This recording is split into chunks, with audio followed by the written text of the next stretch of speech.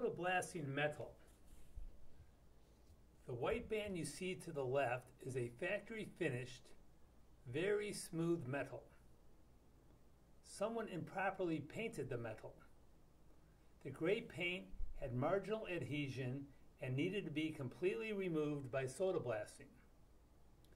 Soda blasting was the green, environmentally friendly way to completely remove this failing paint.